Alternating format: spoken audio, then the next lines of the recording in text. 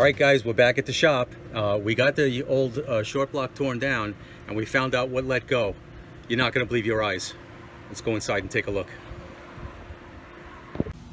All right, guys, there's my old short block, and strapped down in that transport tub. And look at this right here. This is the pile of LS stuff that they have here.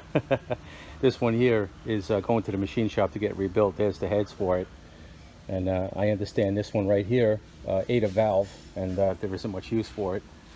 There's a bunch of stuff, ignition parts, camshafts, intake manifolds. But coming over to my engine, okay, I'll show you.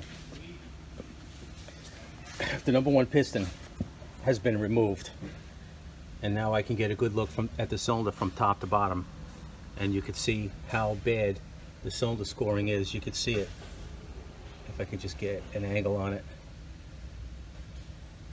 From top to bottom, deep cylinder scoring. It's pretty deep grooves. You can see them there.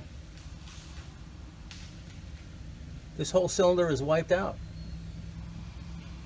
Yep, it's pretty bad. But now, I'm going to show you what let go. All right, I'm just going to bring this outside because the light is much better out here.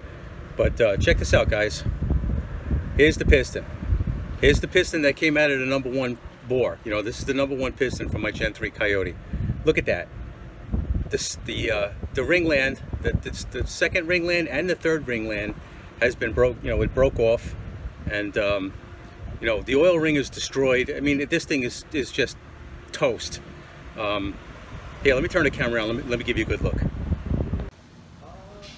Okay, here's a look at the piston on the other side of the wrist pin. This is roughly what it's supposed to look like, but you can see parts of the oil ring is just not there anymore. And then when you turn it around, here's where it let go. This is what caused all the cylinder scoring. Now, I don't know, we've seen on the web these engines develop cylinder scoring for really no reason at all, at least no reason that we know of. But this one let go. And honestly, guys, I didn't drive this car very hard. This blower install's only got about 1,500 miles on it, and this is what happened to it. Pretty unbelievable. Well, there it is, guys. A stock hyper-eutectic piston in a Gen 3 Coyote that let go. This is a Whipple Stage 1 kit that's got roughly 9 pounds of boost. This is a warranted kit with a 91 octane tune that comes from Whipple. If you look at the at the previous video, you'll see it appears to me that this engine was running very rich. I don't even really know what to say about that. That's Whipple's tune. That's what they give me, and they warranty the whole thing. So, this was the result, and obviously I'm going to have the engine fixed.